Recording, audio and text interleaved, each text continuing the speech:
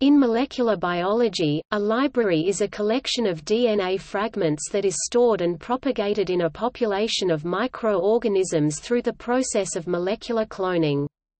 There are different types of DNA libraries, including cDNA libraries formed from reverse transcribed RNA, genomic libraries formed from genomic DNA, and randomized mutant libraries formed by de novo gene synthesis where alternative nucleotides or codons are incorporated. DNA library technology is a mainstay of current molecular biology, and the applications of these libraries depends on the source of the original DNA fragments. There are differences in the cloning vectors and techniques used in library preparation, but in general each DNA fragment is uniquely inserted into a cloning vector and the pool of recombinant DNA molecules is then transferred into a population of bacteria, a bacterial artificial chromosome or BAC library, or yeast such that each organism contains on average one construct vector plus insert. As the population of organisms is grown in culture, the DNA molecules contained within them are copied and propagated, thus cloned.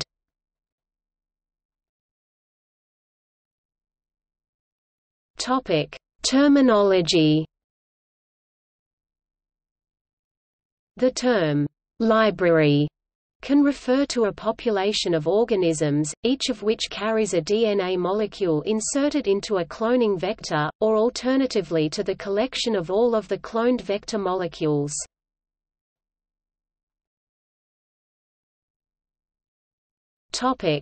cDNA libraries.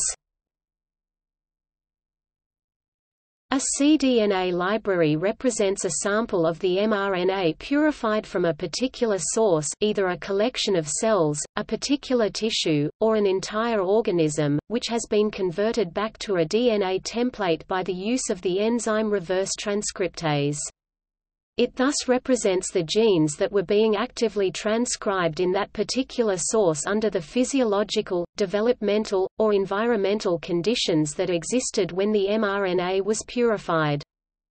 cDNA libraries can be generated using techniques that promote full-length clones or under conditions that generate shorter fragments used for the identification of expressed sequence tags.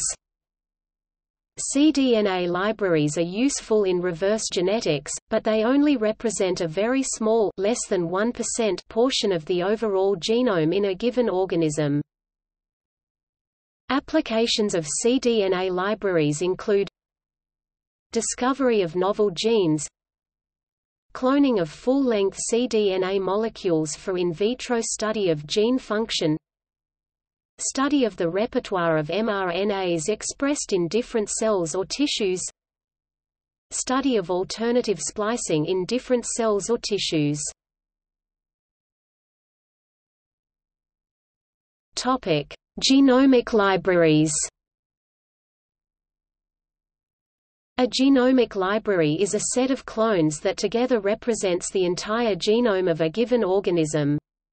The number of clones that constitute a genomic library depends on 1, the size of the genome in question and 2, the insert size tolerated by the particular cloning vector system. For most practical purposes, the tissue source of the genomic DNA is unimportant because each cell of the body contains virtually identical DNA, with some exceptions.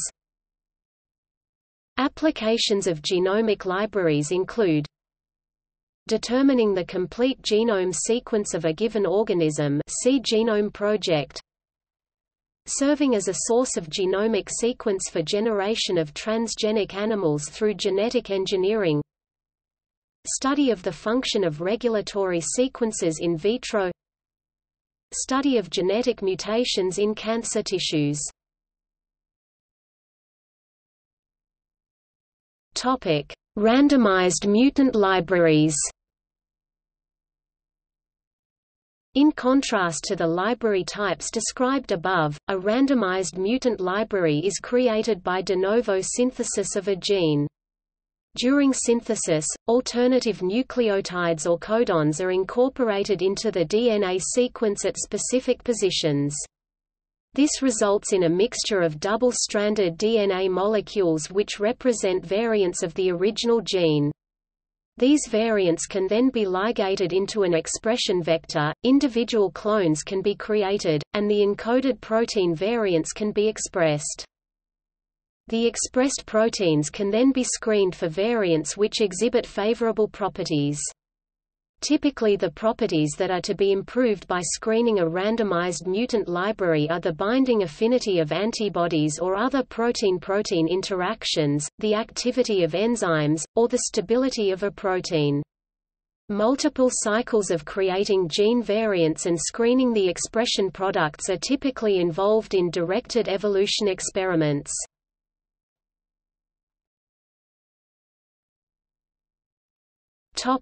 Overview of library preparation techniques.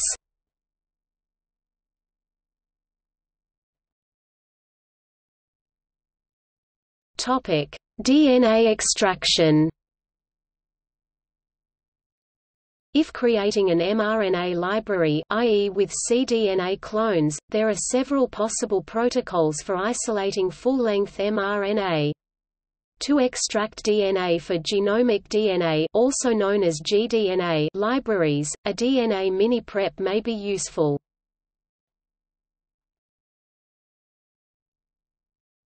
Topic: Prepare inserts. cDNA libraries require care to ensure that full-length clones of mRNA are captured as cDNA, which will later be inserted into vectors.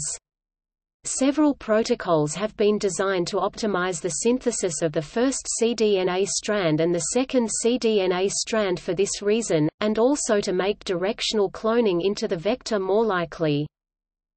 gDNA fragments are generated from the extracted gDNA by using non-specific frequent cutter restriction enzymes.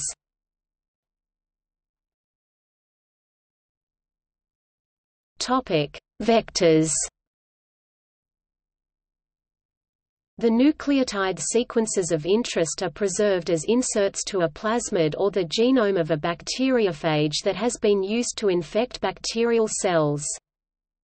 Vectors are propagated most commonly in bacterial cells, but if using a YAC yeast artificial chromosome, then yeast cells may be used.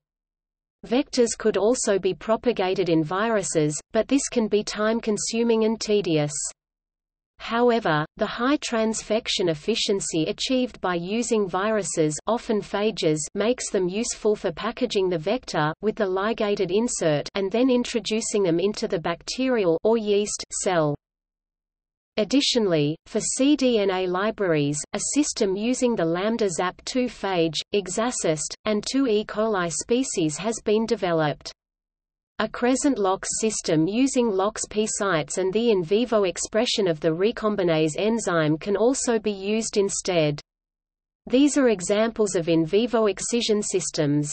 In vitro excision involves subcloning, often using traditional restriction enzymes and cloning strategies. In vitro excision can be more time-consuming and may require more hands-on work than in vivo excision systems. In either case, the systems allow the movement of the vector from the phage into a live cell, where the vector can replicate and propagate until the library is to be used.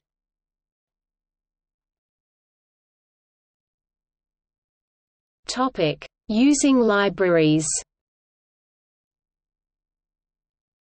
This involves screening for the sequences of interest. There are multiple possible methods to achieve this.